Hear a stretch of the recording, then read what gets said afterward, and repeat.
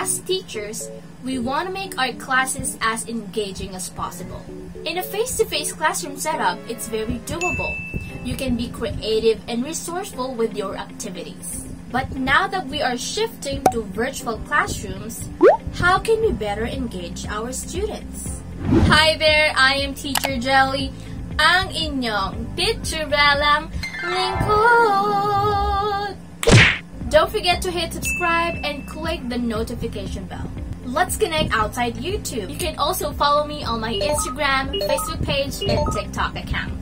In this video, I'll show you how to make interactive activities for your online classes. I'm gonna teach you how to make EDB files on Classin. Let's go! To start, click the Classin icon on your computer. Log in your account. Once logged in, this is what you're gonna see. I want you to focus on the lower left corner where you can see these buttons. Click the Blackboard Editor icon. This is what it looks like inside the Blackboard Editor. Blackboard Editor is a room where you can prepare your instructional materials ahead of time, prior to the class time, so you won't have to do it last minute. No need to cram. As mentioned in my introduction, I'll teach you how you can prepare your very own interactive EDB files. But here are a few considerations before making an EDB file. First, what is your lesson? And second, what objective would you like to target with this activity? Because activities should match the competency. So if your competency, for example, is identifying the parts of the digestive system, then your activity should be about identifying parts. Your activity should always be aligned with your competency. Okay, for the first example, say our topic is about body parts. Now, the first thing that you're gonna do is to search for a good quality image with no background. Teacher Jelly, can we use pictures with background? Sure, but I would say it wouldn't look that good. Go to Google. Sorry about samgyupsal. Type the image that you need.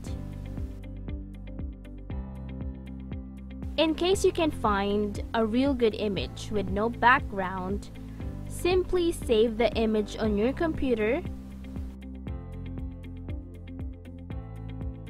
Then go to remove.bg. Here, we are going to upload our image, and then it will automatically convert it into an image with no background. And ta-da! No more background.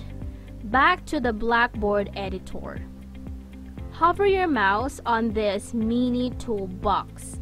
This toolbox, guys, has a lot of cool features that will 100% make your classes more engaging. And I'll be discussing more features on my future videos. Click this load image icon. Yay! Now we got this cute baby boy. Next step, add lines and boxes.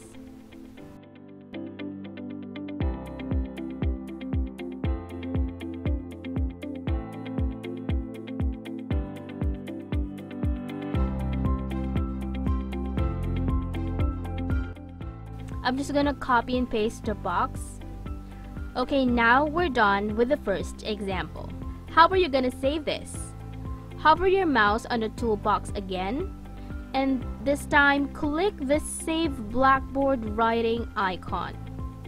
Save to cloud disk. So you have here two options, right? Save to local and save to cloud disk. If you're gonna click local, it will be saved on your computer. I really suggest that you save it on your cloud disk so that it will be easier for you to access it during your class time. Save it. Let's check if it has been successfully saved. Click Cloud Disk. Ta-da! Once you open this file on your class time, you're gonna have to authorize your students so they can write on the board. Done with the first example. On to our next example. You just have to follow the same steps that we did. Just repeat all the things that we did there. So first, you're just gonna have to find good images, good pictures. If you can't find a good image with no background, upload that picture on remove that BG and download it. Then upload the images to the Blackboard. Repeat the same process.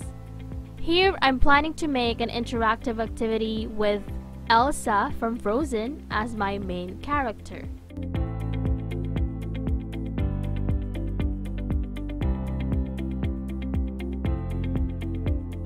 In this activity, the student will have to answer correctly before Elsa can move one step forward.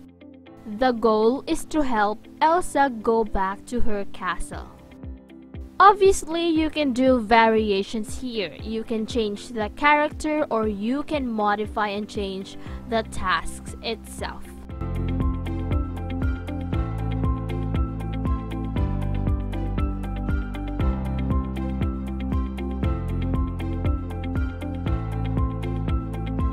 Say my lesson is about colors, so that's gonna be my task.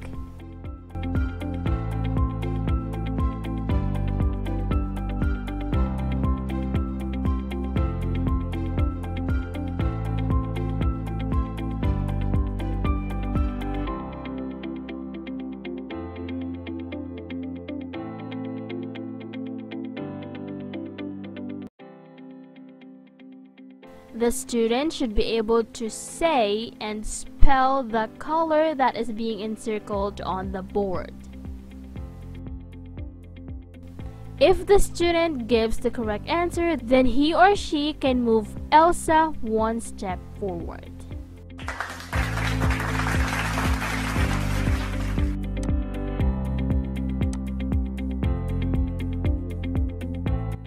Additionally, you can give extra rewards to your students, like medals that they can customize.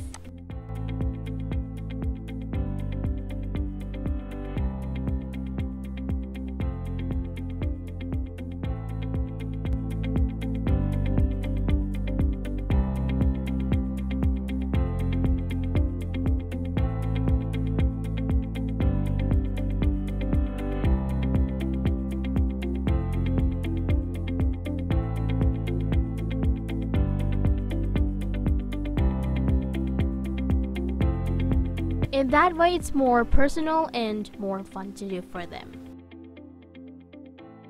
Last example is inspired by one of my most favorite childhood board games. It is called Snakes and Ladders. Kung naglaro kayo nito dati ay mag-ingay sa comment section. So we just had to search for Snakes and Ladders board on Google, although what I got was incomplete, but never mind that.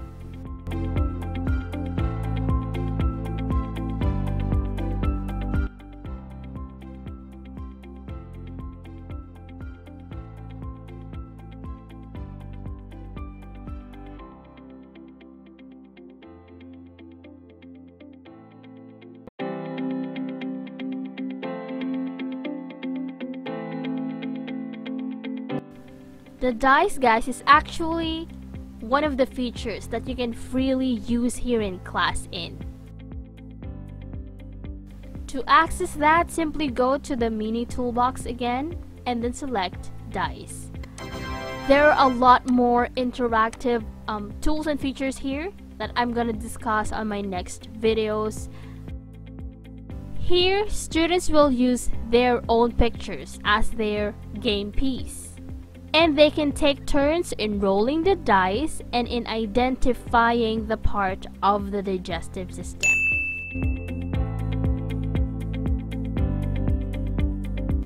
That's it. I hope you learned something from the 3 examples that I've shown you. Definitely you can do more and you can do better, but always keep in mind that interactive activity should always be aligned with the targets of your lesson. If you have more questions about Classin's functions and features, feel free to comment below. we'll be more than willing to answer your queries. I'll see you again, syempre. Bye-bye! Write a thesis statement. Thesis statement is very important when writing an essay, and you simply have to follow this super easy formula. Topic plus claim plus 3 points. For example, Marvin Fojas is the best TikTok comedian, for he makes relatable videos, creates funny pickup lines, and publishes quality contents. It's your turn!